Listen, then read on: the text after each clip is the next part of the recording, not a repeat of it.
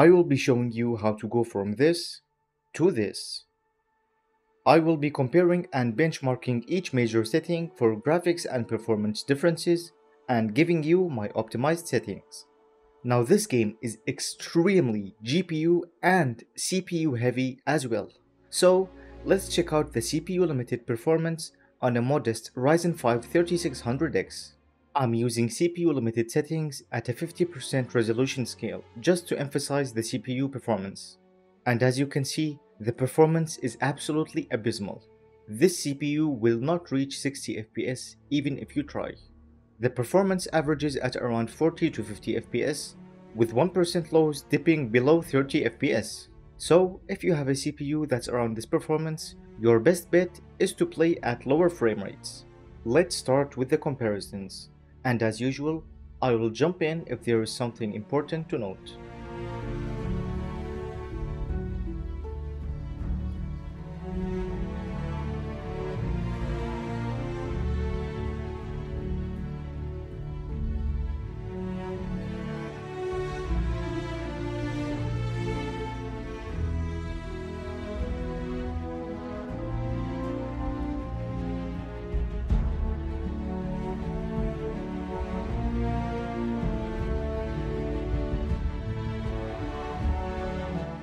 The shadow quality setting is the most demanding setting in the game. In cities, the performance impact is not as big as when you're in other areas like rural areas or forests with lots of trees and vegetation, as that will kill your FPS.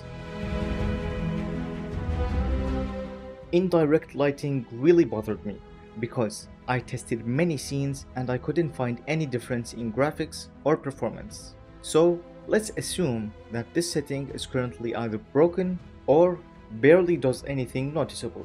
Therefore, it doesn't matter what option you set the setting to.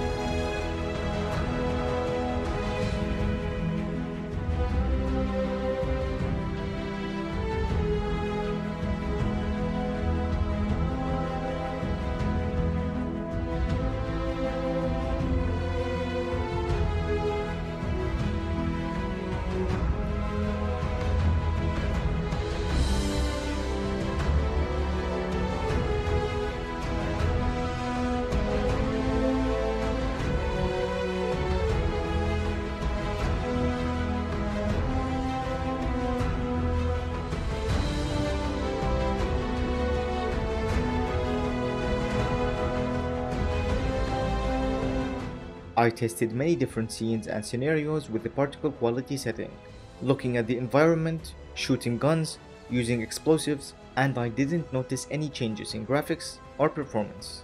But if you know what this setting changes, please tell us down in the comments below.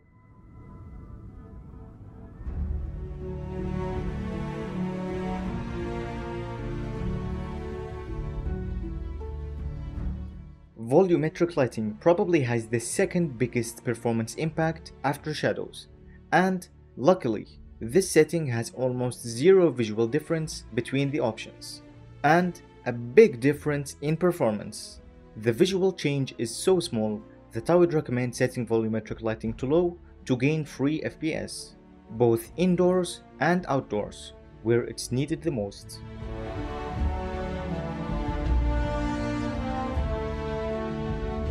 Crowd density has a surprisingly very small performance impact, with only the 1% lows being slightly affected with the high setting. All the while the number of NPCs were noticeably increased, therefore I recommend setting this setting to high.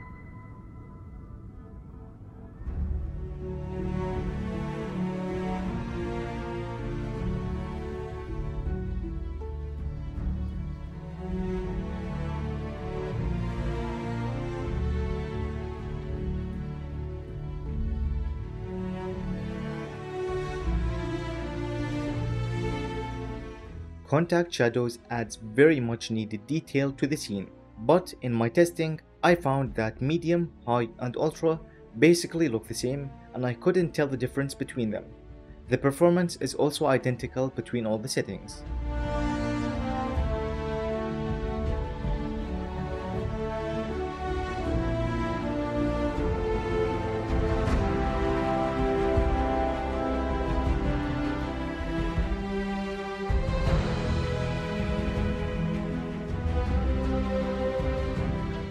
Without a doubt, the most controversial and important setting in the game, upscaling.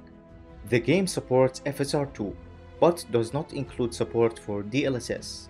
But don't worry, because I have made a video that shows you how to install the DLSS mod into Starfield, which you can watch by clicking on the pop-up on the top right of the screen right now. One unusual thing that this game has about upscaling is that it doesn't use the regular quality settings that we're used to. Instead, it has a customizable render resolution scale that goes from 50 to 100%. But as I usually test the DLSS and FSR quality settings, which are set to 67% render resolution scale, I will use that number in this test.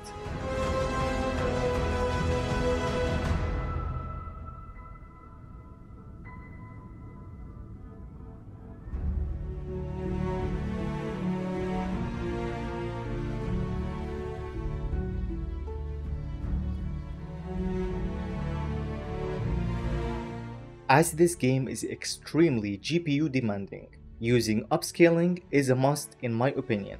And as you can see, DLSS is much more stable than FSR2 is. So if your GPU supports it, do yourself a favor and download and use DLSS.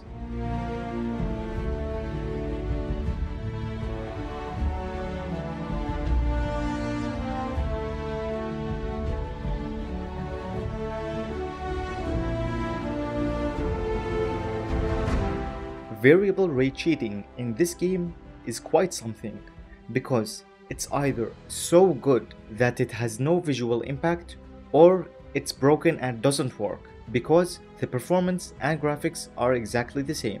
So enable the setting just in case it works and gives you slightly better performance.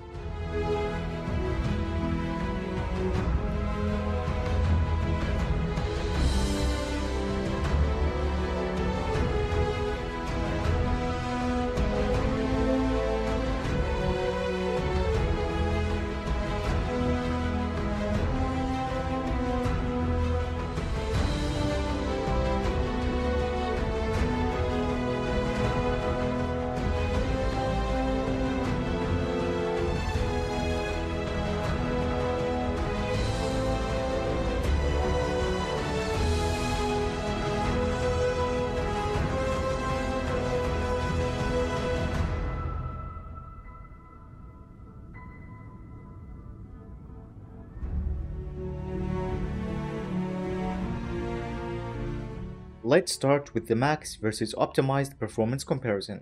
In this GPU limited scenario, the RTX 3060 is getting between 17 and 18 FPS on max settings, that is with native TAA without upscaling. This just proves how awfully optimized this game is. Now with my optimized settings, you can see that the performance has over doubled, and the game is now actually playable without getting sick. And yes, before you say it, I know, upscaling and DLSS played a major role in increasing the frame rate, but to be honest, it's actually needed in this game.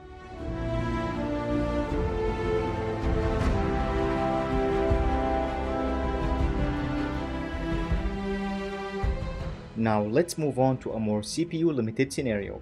In this heavily populated area, we can see that the frame rate has actually increased, but not quite as large as when we were GPU limited. But still, this performance increase is substantial. And if you can get 60 FPS or higher in this area, then you're probably too rich to be watching this video. Because this game is so unoptimized, only brute forcing it with expensive hardware will net you playable FPS. I think I heard that Starfield was in development for 7 years, and to be honest, I don't know what Bethesda were doing during those 7 years. Probably working for 1 year on the game and